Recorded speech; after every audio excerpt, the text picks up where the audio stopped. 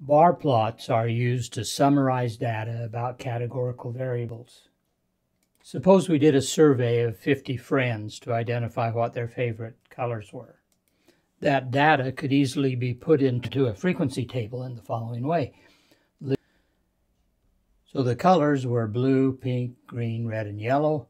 The frequency for each of those were 5, 15, 11, 10, and 9. The data frame then can display that data in a nice table.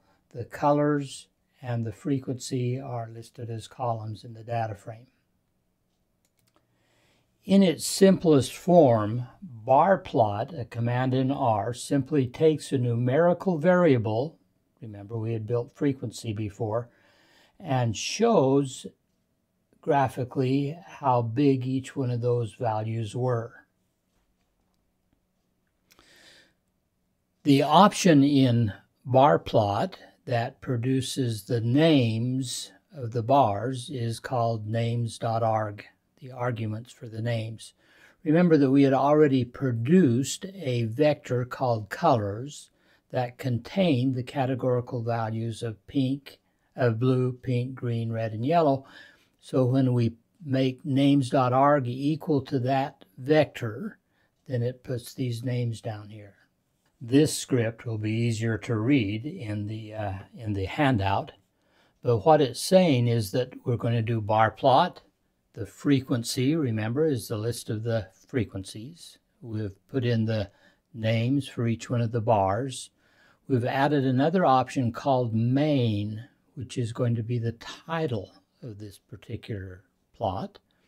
The X lab, or the X label, is favorite colors. The Y lab is frequency. Color interest, we decided to color all the bars a light gray. Again, this script will be easier to read in the handout, but suppose that we wanted to have, instead of a frequency presentation here, we wanted to have a relative frequency, or maybe the relative frequency is percents. We can modify that frequency vector in the following way. I'm going to just sum the vector, so that will tell me the total number. Of course, this is going to be 50. We knew that already.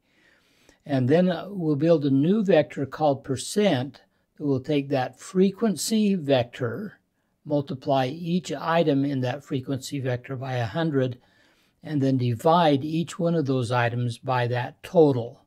So that converts all of those values to percents. Now when we do the bar plot, we'll do the bar plot of percents instead of frequency. The names are still going to be the same down here. The title now is, maybe I should have called that the percent, the favorite colors for 50 friends. And over here in the Y label, it's going to be percents now. And of course, these are still going to be favorite colors. Just because we can, I've made this one final observation. Color can actually accept a vector and color each one of these bars separately.